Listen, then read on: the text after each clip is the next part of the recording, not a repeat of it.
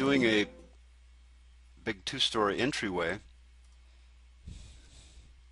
and I'm going to make my entry here, and I just drew the wrong tool. I want to use a railing tool. So I'm on my second floor, so I'm going to use the straight railing tool, not the deck railing tool. Still named as a deck, that's alright. What I'm going to do is click on that room and make it open below. Make that room open below. And this is how you create tall rooms. I don't go to the first floor and try to adjust the ceiling height to 16 feet or anything like that. That doesn't work. It just creates a lot of issues when you do that. But here's that plan now where I put the railing and I put open below. So you build your two-story house, get your walls in place, get everything the way you want it, then cut out the floor by using open below.